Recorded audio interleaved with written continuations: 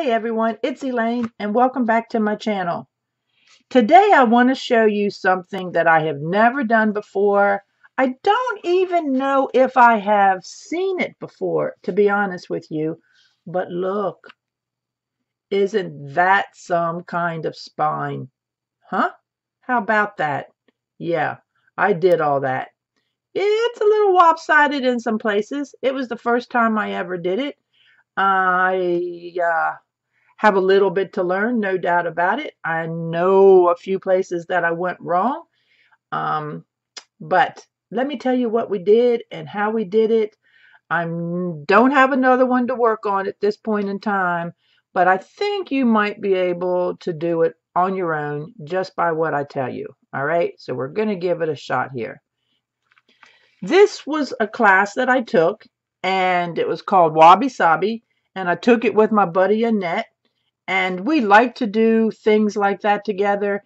And we live about 7 hours apart. So if we can find something where we can do something in between, we're all about meeting somewhere in the middle. Okay. But anyhow, the base was watercolored paper. All right. And what we did is we collaged on it. Now the piece was twice that size, and I can't really show you because it's bound. Excuse me. It's bound. So I'm just going to show you the pages inside and what we did. All right. Now it was stitched the way many of us know how to do, and that's the 3-hole pamphlet stitch. But instead of having your strings on the inside, we had our strings on the outside. So normally where you come through the middle signature or middle of the signature and then go up, come all the way down and come out and then go back in that same hole, we did it the opposite way. We started from the outside, went in, came up, came all the way down, and then that's on the inside, so then we come back out. Okay, so that's the signature. I'm going to try to keep these strings here separate from the other strings because they all are kind of in there. Some people did their spine and their closure their signature and their weaving in different colors. And maybe I should have done that. I don't know. Again, my first time. But this is some textured paper that my friend Annette had done. And of course, we all share. What's funny about this paper is I had gone to a scrapbook retreat with, I guess, probably the majority of everybody was scrapbookers. So that means there were 39 scrapbookers and me. Maybe some card makers and stuff too. But I asked everybody for whatever scrap paper they had from just that weekend. Nothing else. I didn't want them to bring me anything. I just wanted what they were going to throw in the trash. So that's what this is. And some of these other papers are their scrapbook paper.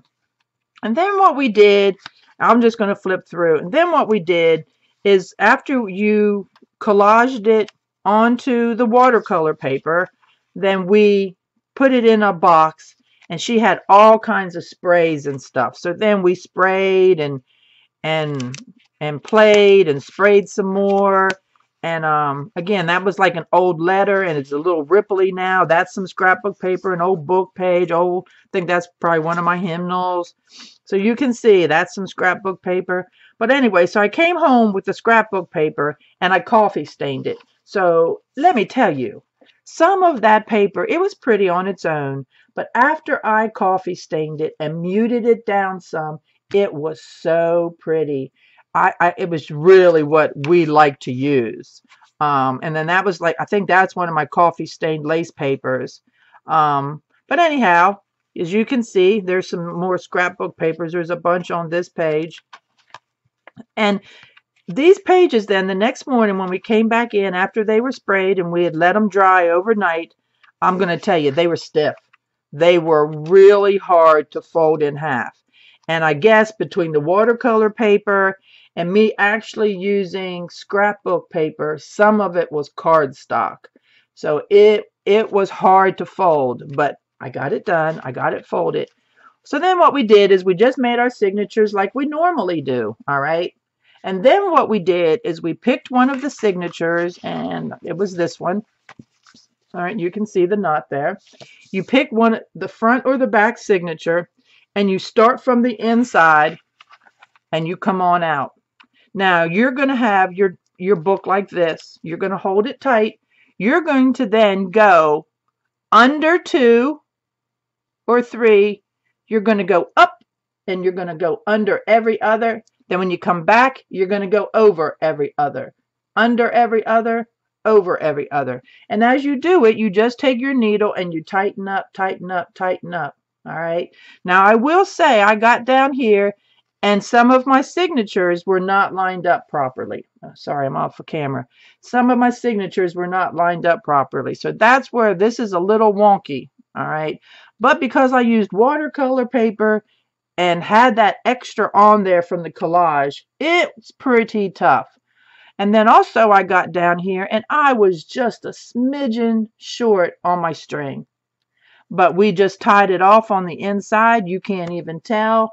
And just kept on weaving, weaving, weaving. And then when we got done, we went back into a signature and knotted it up. All right. So it's really easy. Give it a try. And I don't know if there's videos on it out there anywhere. I honestly don't. I have not looked it up. I just, for the most part, just kind of wanted to show off my WABI SABI book here. And I think what I might do also with all of these strings, some of them were a little longer. I might actually add some beads on here, not big ones, clunky ones, and not really a whole lot, just a few, and see what it's like. I think it just needs a little something else. I'm just looking at this right here, and it kind of looks like my knot is coming unknotted. And this was a wax thread. It should be better than that.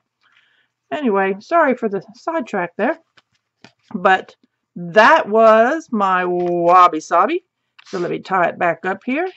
And again, if you have any questions about it, I don't know if they're going to do the class again, but you might be able to find one in your area somewhere.